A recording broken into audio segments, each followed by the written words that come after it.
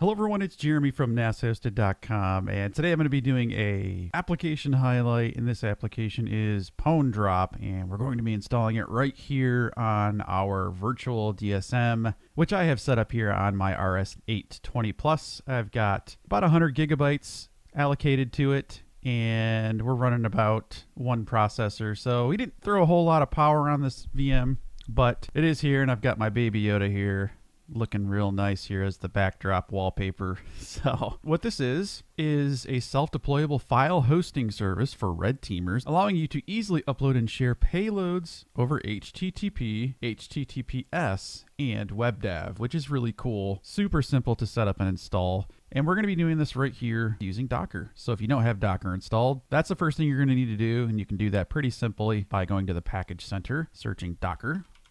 And then it'll say install instead of open. Then you'll install it, let it run, and we're going to head over to the registry and search for PWNdrop.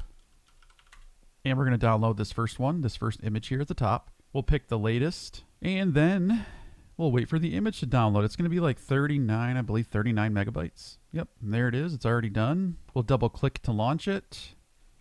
And I'm going to rename this to just PWNdrop. Get rid of the one. Click Advanced Settings, enable auto restart.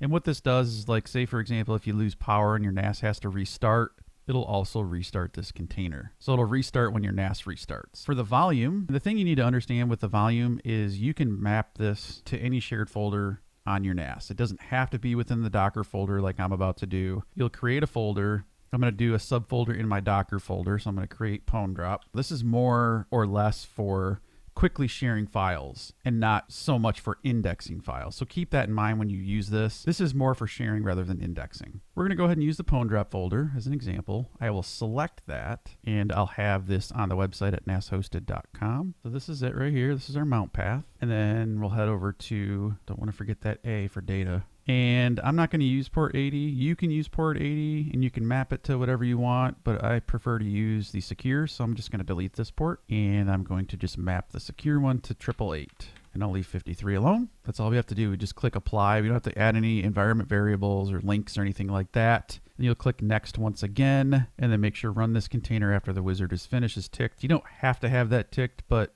you'll just have to remember to start the container after it's done installing. So we'll click apply and then we'll wait for that to go ahead and spin up, and then we'll head over to the container tab and we can see that it is up and running and it's very quick to deploy. And there's one funny thing I wanted to show you guys though that I think you'll get a kick out of, and it's kind of a security thing. So not just anyone, say for example you want to forward the port that you attached to this application and somebody tried to get into the administration, they wouldn't be able to because they would get this. So if you just go to the port number, yeah, you're going to get rickrolled. So you have to go to the IP of your NAS, then the port /PWNdrop. Then it will bring you up to create a username and password. This is the admin account.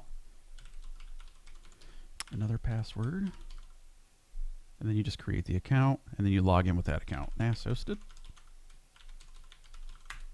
And you're in. So this tells you right here how much free space you have and how much you've used. So this should match 95.66 should match this, and it does on your NAS. So there it is. It's called PWNdrop for a reason because you just drag and drop files into the web UI to upload files. So for example, if I wanted to upload this photo of the baby, I can do that.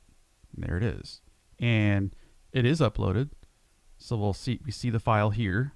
We'll go here and we'll go to our mapped folder where we mapped it on our NAS. We'll go into the PWNdrop in files, and there it is. It's an encrypted file in there. So you won't be able to access the files within the file station, and that's because it's a secure way to send files using the links that you create within the web UI. So you can copy the HTTP or the WebDAV. It actually allows you to stream MP3s. So we can upload a quick example here. There it is. We should be able to see it again if we refresh on our file station. There it is. And just some settings you can see here for the files. You can change the name of the file, so we can call it podcast if we want. I wouldn't really change the path or anything like that, but you can edit the file by uploading a different one, but we'll just change the name for now. So change it to podcast, and see how that's just a really long name. We'll just edit that to just call it file clip. There. Gets rid of that long string. It's still going to keep the file name though within the web UI. And let's see, you can enable the facade and serve the facade file instead of the original one. You can actually disable downloads, so you can still keep it on the server but not allow people to download it. You can turn that back on. And if you do delete the files from the web UI, it will delete them off of the server. Of course, that's what you want it to do, right?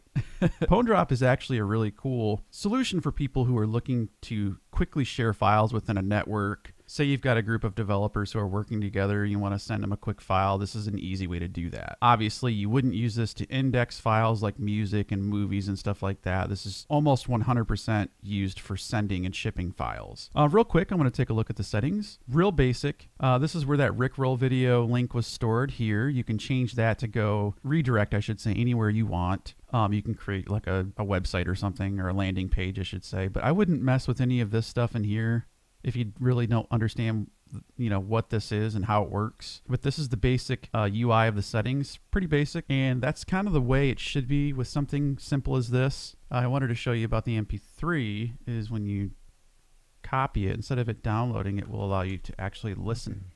So this is number 1. See, allows you to listen to it. So that was an example of an MP3 image. We can toss one on here really quick, and you can copy that again, go here.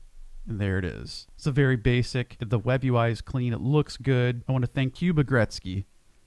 But anyways, that's it. It's very simple, easy to set up. There it is. I do want to say, I don't know if I mentioned this, but yes, I am using a virtual DSM from my RS820 Plus. So the CPU usage and the RAM usage you see here could differ because I'm only allowing it so much on this virtual machine. Overall, I mean, look at this. It's very low. And I hope you guys enjoyed it. Be sure to leave a thumbs up, follow the channel if you don't already, and leave us a comment in the comment section below. I'm Jeremy, and I hope you guys enjoyed it. See you guys in the next one. Thanks a lot.